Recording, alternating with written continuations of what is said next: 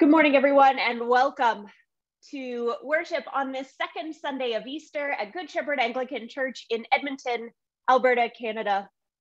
Whether you are with us live on this Sunday morning, April 11th, or you're watching the service later, we're so happy that you have joined us. Please take a few moments now in silence to draw your heart to the God who is alive and reigns with forever.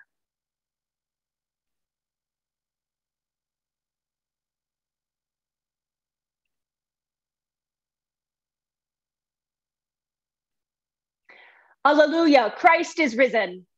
Christ is risen indeed. Alleluia. Lord, open our lips. And our mouth shall proclaim your praise. O God, make speed to save us. O Lord, make haste to help us. Glory to the Father, and to the Son, and to the Holy Spirit, as it was in the beginning, is now, and will be forever. Amen. Alleluia. Please join in singing our opening hymn, Up from the Grave He Arose.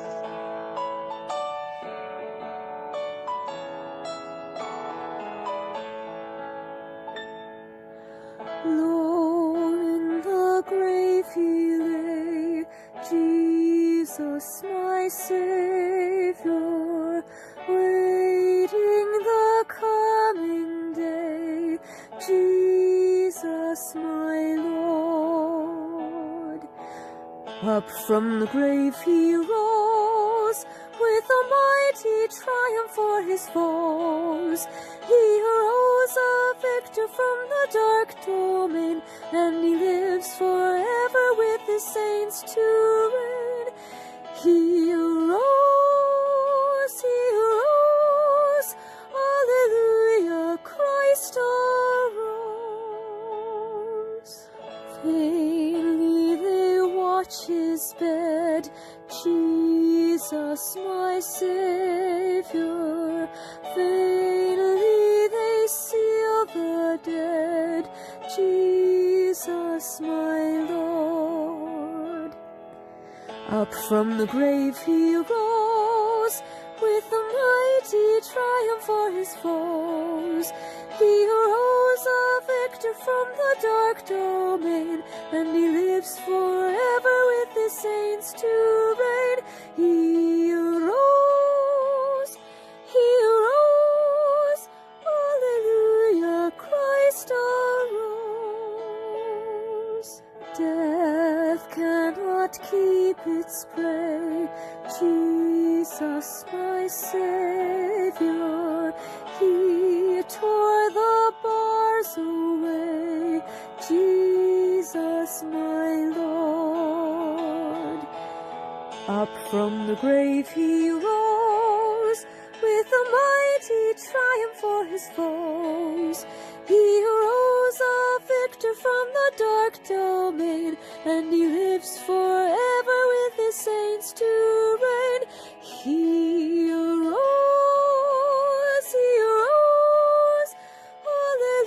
Alleluia, Christ arose.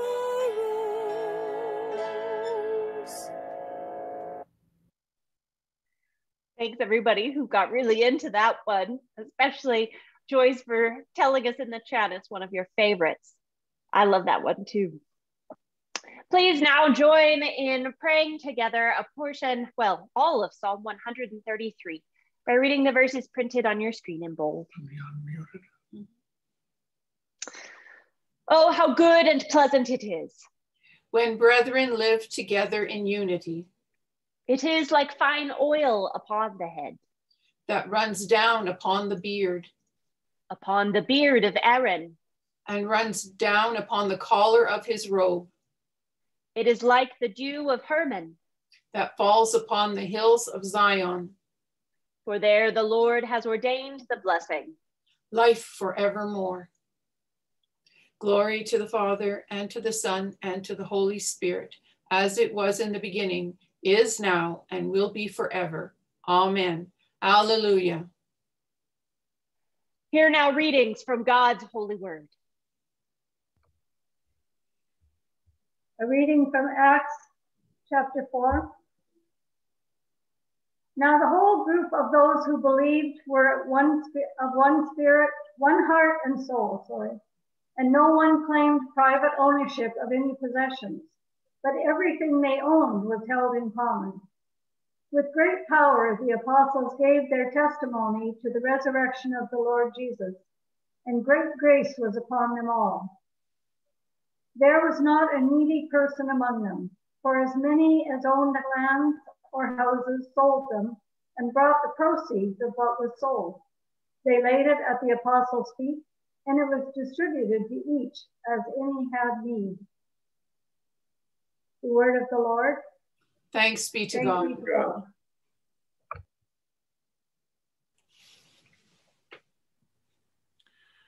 A reading from the first letter of John.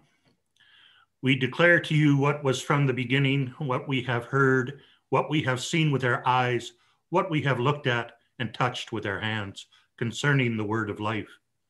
This life was revealed, we have seen it and testify to it, and declare to you the eternal life that was with the Father and was revealed to us. We declare to you what we have seen and heard, so that you also may have fellowship with us. And truly, our fellowship is with the Father and his Son, Jesus Christ. We are writing these things so that our joy may be complete.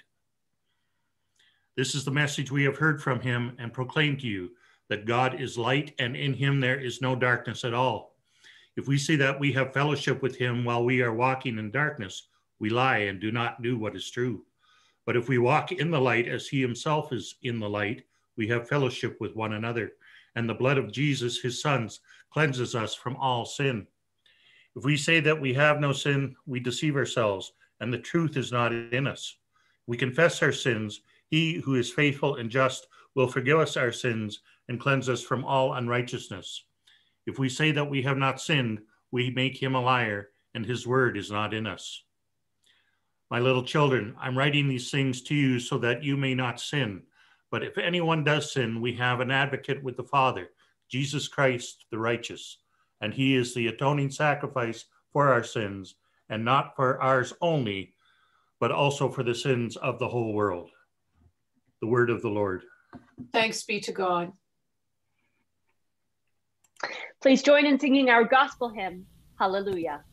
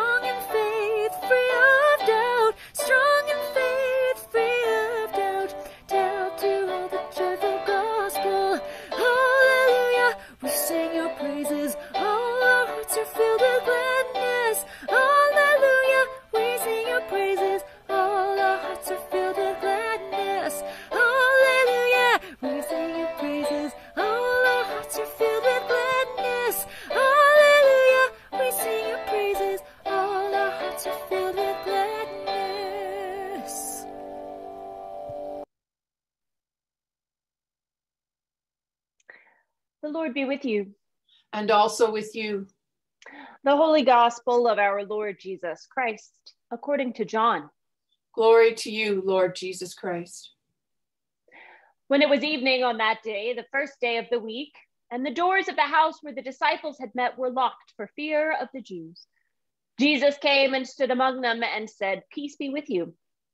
After he said this, he showed them his hands and his side. Then the disciples rejoiced when they saw the Lord.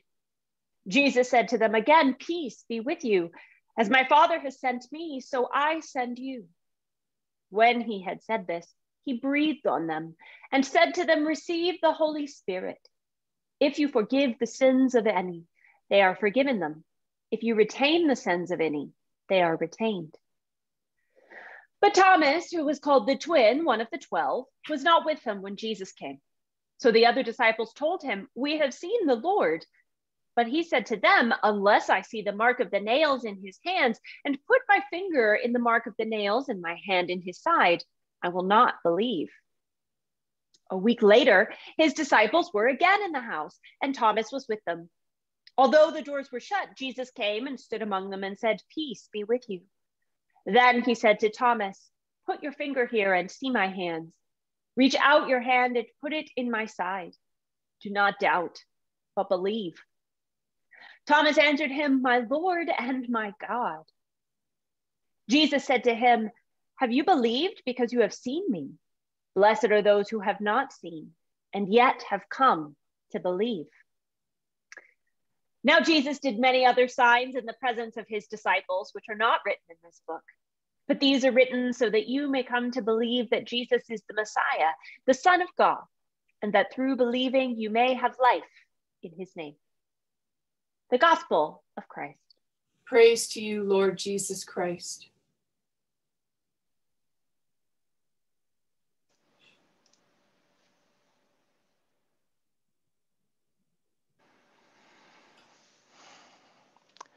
May only the truth be spoken here, and only the truth received, in the name of the Father, and the Son, and the Holy Spirit. Amen. When I was growing up, my mother had a children's song she'd love to sing every Easter morning that goes something like this. Every morning is Easter morning from now on.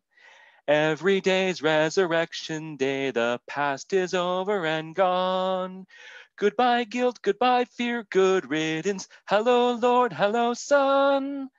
I am one of the Easter people. My new life has begun. How beautiful a thought is that? Every morning is Easter morning from now on. Our Lord's tomb being found empty means that every day's resurrection day, the past is over and gone. That's one of the reasons that as Christians, when we gather to worship during this season of Easter, we greet one another saying, "Alleluia, Christ is risen." And in turn we respond, "The Lord is risen indeed. Alleluia." We do that because as Christians, we're supposed to be an Easter people. Being an Easter people can sometimes be really difficult, especially when we're living through a global pandemic. I'm willing to wager that when Archdeacon Jordan started today's service with the Paschal greeting, that most of you did not say the response with as much enthusiasm and energy as you did last Sunday. And that's okay, because we can see in our gospel reading that Christ's own disciples couldn't keep up that enthusiasm through the first day. Our gospel reading starts out the evening of that resurrection day. Recall hours earlier, the biggest event in human history, the resurrection of our Lord Jesus Christ, had just happened. Are the disciples in the temple praising God? Were they out in the streets celebrating like we would if the COVID-19 pandemic was suddenly over, or if the Oilers had just won the Stanley Cup? Nope. They were hiding in a house with the door locked because they were fearful. Then, suddenly, Jesus was among them, as if he'd been beamed into the room by Scotty from the Starship Enterprise. Christ showed them the wounds on his hands and side that he had received from his crucifixion. Before this, they'd simply been witnesses to the empty tomb. Now they had become eyewitnesses to the risen Lord. That is, of course, with the exception of Thomas. Our gospel does not record where Thomas was when Christ appeared to the other disciples, only that he wasn't there. Thomas's reaction to the account given by the other disciples is one of doubt. Unless I see the marks of the nails in his hands and put my finger in the mark of the nails and my hand in his side, I will not believe. The church has tended to be very hard on Thomas for his doubts. On one hand, you could say his doubts make sense. Extraordinary claims should be backed by extraordinary proof.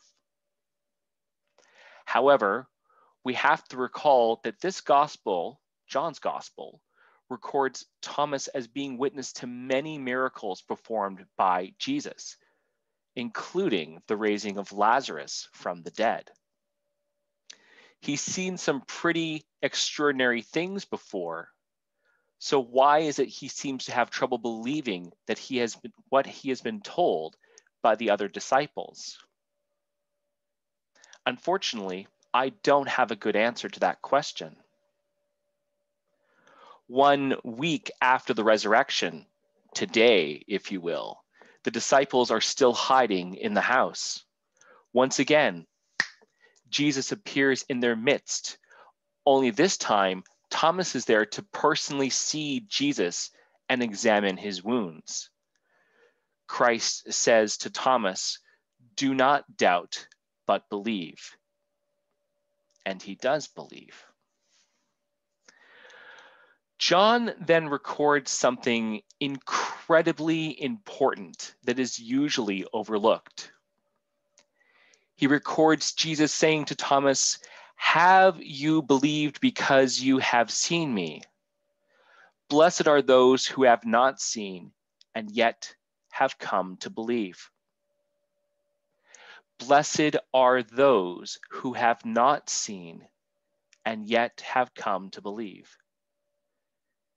In a nutshell, Jesus is referring to all of us who have not been eyewitnesses to seeing him risen from the dead. As Christians, we are an Easter people. We are called to be an Easter people because we are called to proclaim that Christ is risen from the grave more than just once a year on Easter Sunday, more than just the season of Easter, which lasts 50 days, but through the whole of our lives. We are called to proclaim that Christ, having risen from the dead, has defeated death, and that we too will rise to new life.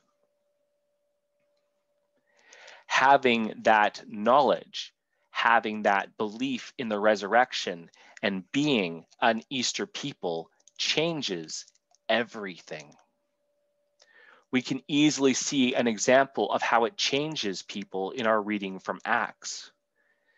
There, the author records that the apostles, the first of the Easter people, were so moved by the grace that they had received from what they had, that they gave up all notion of private property or possession amongst themselves. The result being that there was not a single needy person among them. For the apostles, that was just one example of what it meant to be an Easter people. St. Paul, who had been an active persecutor of the Christian church, became one of the Easter people when he had his conversion experience on the road to Damascus. For him, being one of the Easter people meant traveling throughout the Roman Empire to spread the good news of the risen Lord, as well as writing to fellow Christians to exalt God. It is Paul, one of the Easter people, who wrote to the Corinthians that death has been swallowed up in victory. Where, O death, is your victory? Where, O death, is your sting? The eminent preacher, St. John Chrysostom, an early Archbishop of Constantinople, is another example of the Easter people. Chrysostom, who was constantly in conflict with the rich and the imperial court for their opulent lifestyles in a city with huge amounts of economic disparity, wrote, "Christ is risen and hell is overthrown. Christ is risen and the demons are fallen. Christ is risen and the angels rejoice. Christ is risen and life reigns." Another of the Easter people is Dietrich Bonhoeffer, the 20th century German pastor and theologian who worked to subvert the regime of Adolf Hitler and was executed in a concentration camp less than a month before the end of the Second World War. Bonhoeffer said, "Nevertheless, it is the free grace of the resurrected one that now also goes after the individual, overcomes the doubter, and creates in him the Easter faith." Finally, there is my late mother. My mother, who every Easter morning sang that song with such gusto. My mother, who lived as if death was not the end and that new life awaits every one of us, lived her life as one of the Easter people. My friends in Christ, Easter is more than just a day. Easter is more than just a season. As Christians, we are called to be an Easter people and to proclaim that Christ is risen through the whole of our lives and to shape our lives accordingly. Thanks be to God who gives us the victory through our Lord Jesus Christ. Amen.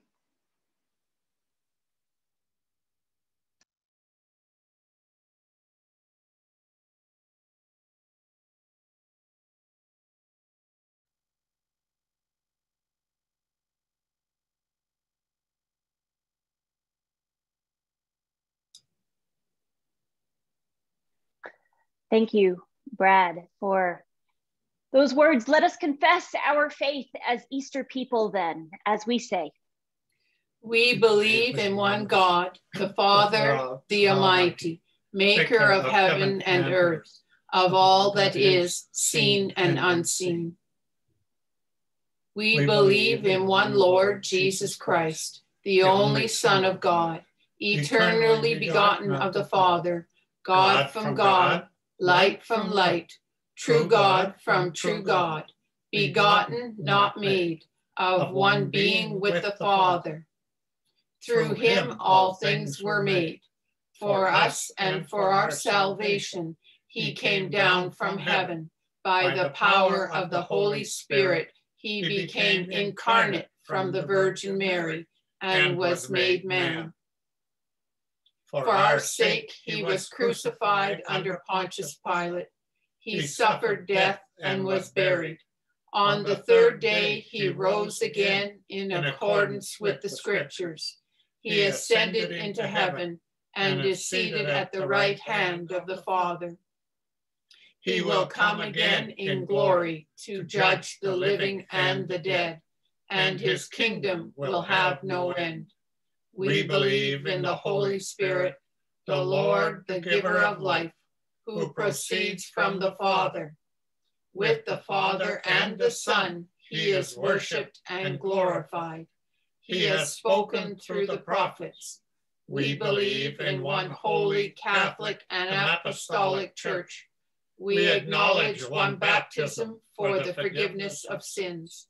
We look for the resurrection of the dead and the life of the world to come. Amen. In joy and hope, let us pray to the source of all life, saying, "Hear us, Lord of glory." That our risen Savior may fill us with the joy of his holy and life-giving resurrection. Let us pray to the Lord. Hear us, Lord of glory. That isolated and persecuted churches may find fresh strength in the Easter gospel. Let us pray to the Lord. Hear us, Lord of glory. That he may grant us humility to be subject to one another in Christian love. Let us pray to the Lord. Hear us, Lord of glory. In our diocese, we pray for Jane, our bishop, as she prepares to step down this week, for the parish of St. Matthew's, Viking, and for the Métis settlements in Alberta. Let us pray to the Lord. Hear us, Lord of glory. In the Anglican Church of Canada, we pray for Linda, our primate, and for the Diocese of Saskatchewan and their bishops, Michael, Adam, and Isaiah. Let us pray to the Lord. Hear us, Lord of glory. That he may provide for those who lack food, work, or shelter. Let us pray to the Lord. Hear us, Lord of glory. That by his power, wars and famine may cease through all the earth. Let us pray to the Lord. Hear us, Lord of glory. That his providence may shelter all those suffering under natural disasters, especially those seeing the eruption of La Sauveur. Hear us, Lord of glory. That he may reveal the light of his presence to the sick, the weak, and the dying, that they may be comforted and strengthened. Let us pray to the Lord. Hear us, Lord of glory. That he may send the fire of the Holy Spirit upon his people, that he may bear faithful witness to his resurrection. Let us pray to the Lord. Hear us, Lord of glory. Almighty and eternal God, the strength of those who believe and the hope of those who doubt, may we who have not seen have faith and receive the fullness of Christ's blessing, who is alive and reigns with you and the Holy Spirit, one God, now and forever. Amen. The peace of the Lord be always with you. And also with you. Please offer to one another a sign of peace in the chat or by making a peace sign into your video or any other way that you choose to share the peace with one another.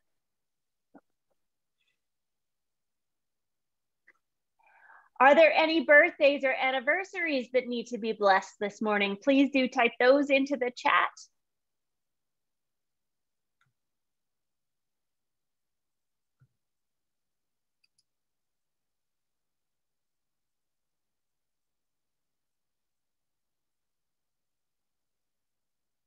Okay, while people are typing that in, I would like to just make a couple of announcements. Good morning and welcome again to Good Shepherd. If you're visiting today, we're happy you're here.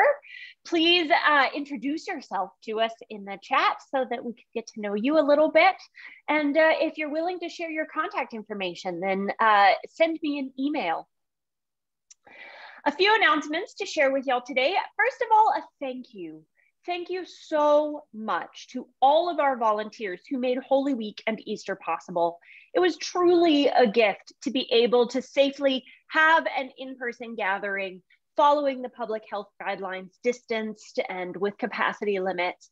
But it's not possible for us to do it without our altar guild, our soundboard, our greeters, readers, and more. So please do pass your thanks on to the hardworking team who made our celebrations so meaningful.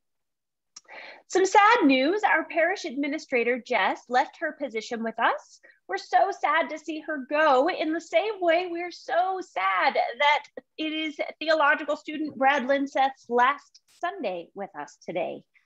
Please do take a moment to let both Brad and Jess know how much you have appreciated their efforts over this past year. We're grateful for Brad's words this morning, for his teaching a Christian education course in Lent, and many other things that he was able to do for us. Videos for Holy Week, for example. So please do make sure that you pass along your appreciation of them And if you know anyone who would be a good candidate for our parish administrator, send me their name. That would be great. In diocesan news, there will be a special service of prayer for the repose of Prince Philip on Monday evening at the Cathedral live stream page, if anyone would like to attend that. And this coming Saturday, April 17th, a service and farewell reception for Bishop Jane will be held.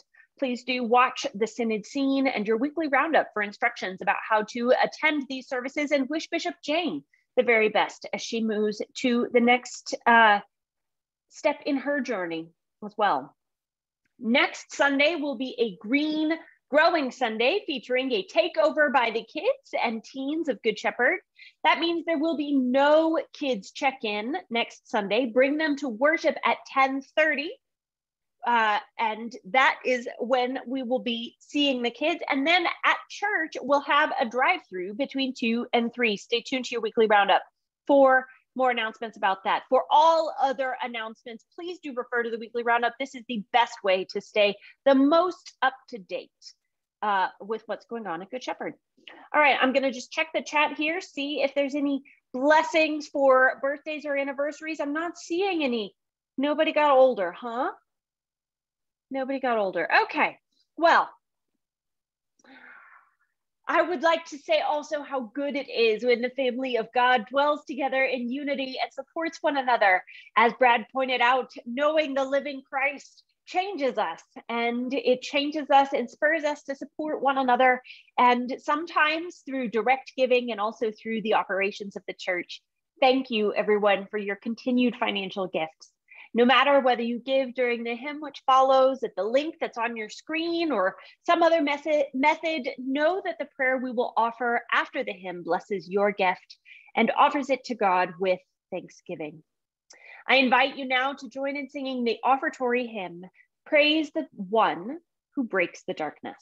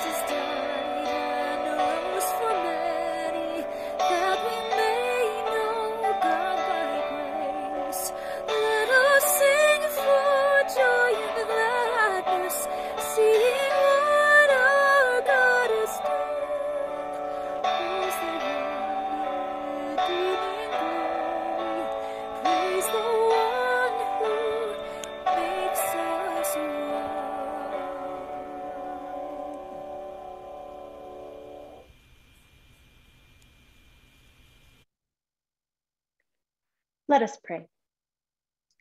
God of grace, you have freed us from our sin and made us a kingdom in your Son, Jesus Christ our Lord.